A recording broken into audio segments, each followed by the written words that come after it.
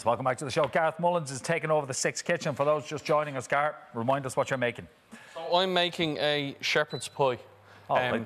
and which can be a very simple dish, but there's a couple of little tricks, I think, which might elevate your shepherd's pie, and a couple of little mistakes, maybe not mistakes, but ways to make it better, I think. Okay. And the first one is, I don't know whether you can see that in there, I think normally you can. So I've got some lamb mince that I've been frying off in here. Yeah, you can see it there nicely now.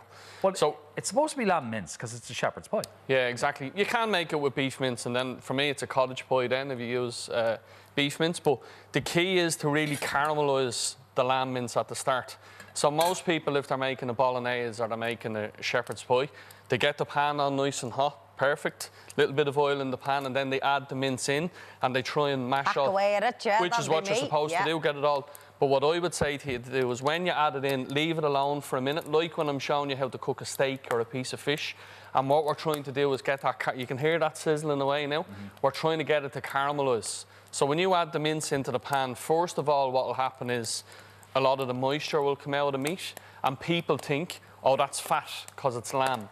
It's not actually the fat, it's just the liquid that's in the meat. So what I'm telling you to do is keep frying it and keep frying it. And what will happen is all the liquid that's in there will start to evaporate.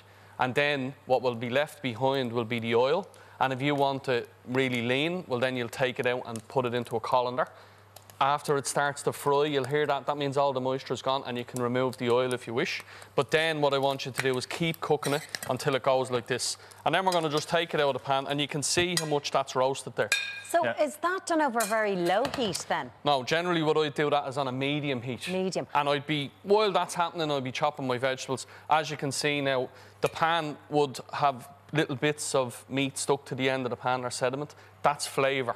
And that's what we're trying to do, is build the base. So we're making a sauce or a ragu. Okay. We're trying to build flavour into the sauce. And by caramelising the meat like that, I promise you, it'll be totally transform your bolognese, or in this case, a shepherd's pie. Okay. Okay, now what we want to do is get our vegetables in. So same pan, I haven't added any oil in because there's a little bit of residual, easy for me to say, oil left from the lamb.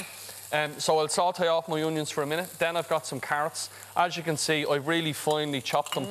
If your knife skills aren't up to mine, you can throw them in the blender and blend it up, or indeed grate the carrot if you wish. Okay. Again, if you're feeding children and they don't eat carrots, I'll tell you, grate them. Grate it down. They won't know they're in there. Some celery. So we've carrots, onion, celery.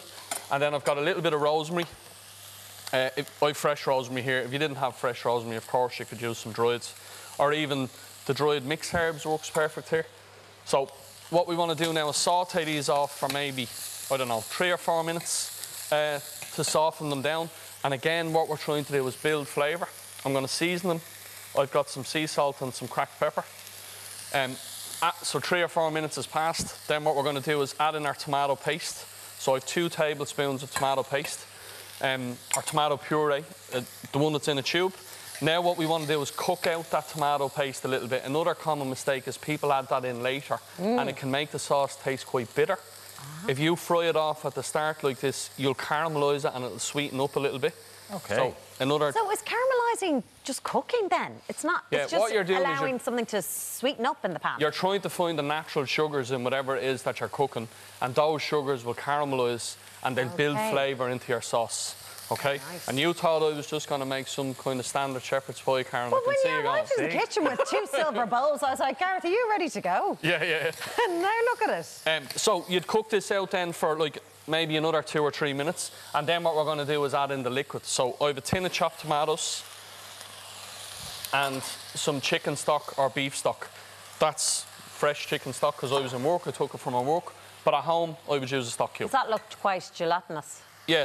Yeah, so that's... There's our word for today. Well, it's not as good as Tom's. He's our real wordsmith. You're not far behind. Wordsmith. So, yeah, that's fresh chicken stock, which is made with fresh chicken bones. But at home, of course, you could use a stock cube. And then what we do is we add that caramelised or that lovely roasted mince back in to the sauce. And then what we're going to do is cook this out for maybe about 30 or 40 minutes. So I'd bring that up to the...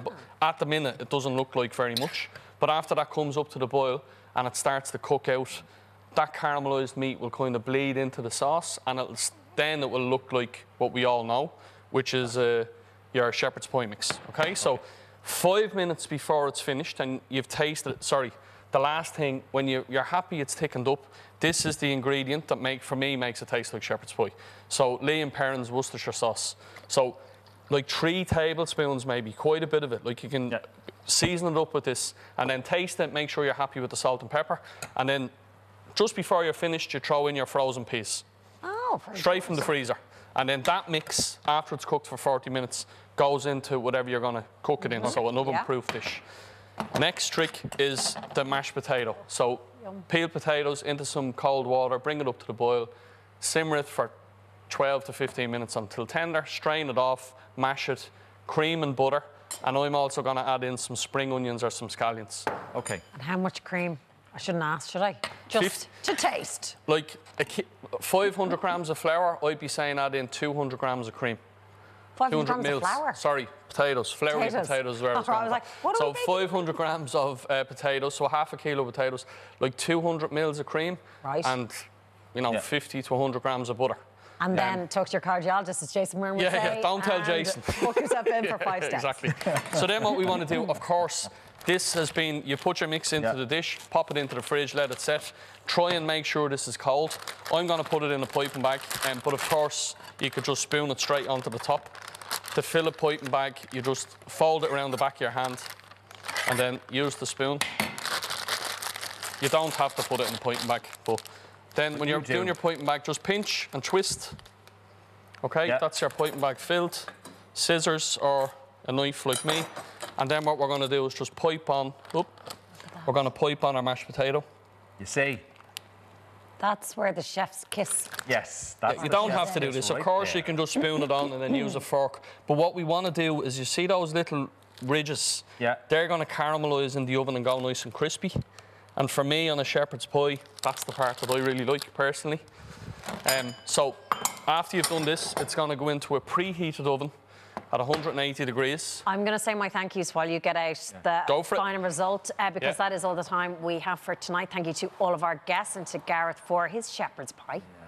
Listen, we got a real treat for you tomorrow. Acting Elise, Jamie Dornan and Katrina Balfe are going to be sharing tales from their new movie, Belfast. It's going to be some show. Make sure you join Ray and Grania for that. Tomorrow, we're just going to look at that. Goodness. Listen, enjoy the rest of your Thursday. Bye-bye. Bye.